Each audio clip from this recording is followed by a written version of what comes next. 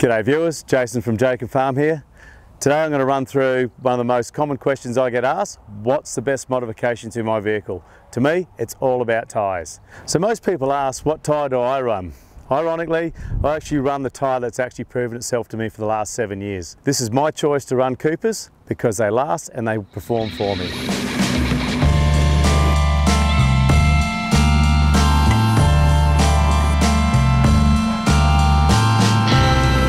One of the requirements here at JAKEM Farm is to drop tyre pressure. The reason we drop the tyre pressure is to get a longer footprint and to protect the environment. So it also gives you better traction by giving a longer footprint. It also protects your sidewalls against sharp rocks and better traction when it rolls over the rocks it actually grabs. I run a mid-weight vehicle. I run an Isuzu D-Max. I run 16 PSI on the front of my vehicle.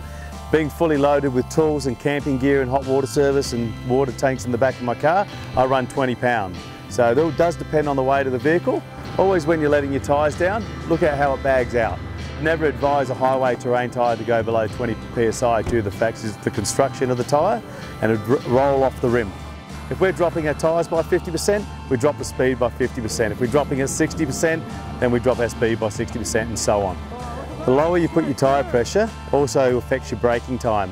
So when you're out in the tracks and you're on the Birdsville track and so forth, you're going to have to reduce your speed. I'd run around about 28 PSI.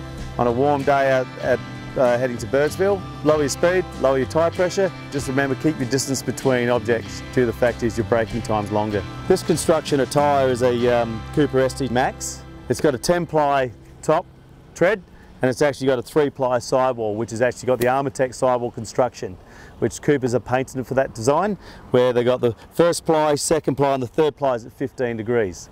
So it actually protects the sidewall penetration. Now, something that a lot of the training courses I do here in the advisory courses is I advise people to actually roll over the rocks, the sharp rocks. So if we had a sharp rock, I'd actually advise them to roll the tread over the sharp rock instead of trying to avoid it and actually doing a sidewall, because you got 10 ply against 3 ply. So it's always best to run the tread over the rocks. As long as they're not higher than your chassis rail, you'll be fine. So to let our tyres down, to simplify it, which a lot of people get confused with a quick deflator, some people use Storms where you just screw them on and actually set to an 18 PSI from the factory and they let themselves down.